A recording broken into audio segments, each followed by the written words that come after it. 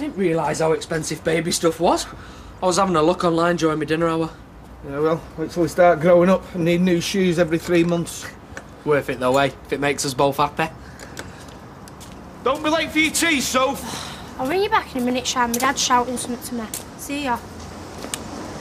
Excuse me. I said, don't be late for your tea.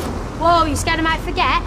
Look, I'm sorry about last night, OK? And you still have the nerve to tell me not to be late? Look, your mum's at your Auntie Phyllis's, I've got a cup of tea. Oof, don't forget that, will ya? Look, don't start being cheeky. Well, I might as well go to the chippy then if you can't promise out. Save us all from starving to death. Sophie! Look, I'm sorry I let you down yesterday, but I had a lot on my mind. This silent treatment isn't going to get us anywhere. Dad's speaking to you. What? Right, I'm off. What about your tea? Oh, yeah, I might have it when I get back. Well, where are you going? What's so important?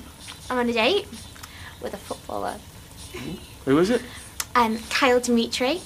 He plays for Weatherfield County. Kyle Dimitri. Well, yeah, he's on the reserves, but he's played for the first team twice this season. Name rings a bell now you mention it. Where'd you meet him then? Well, I met him in a bar in one of my promos. But seriously, Dad, 2 years from now, he will so be on the Premiership. Well, keep an eye out for him. Wish me luck. Bye, So. What was it you wanted to tell me?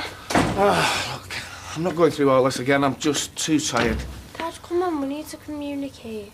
Oh, is this the headphone queen speaking? Here. It's easier. 50 quid? For letting you down yesterday. Call it quits. Yeah. Make yourself useful. Lay that table.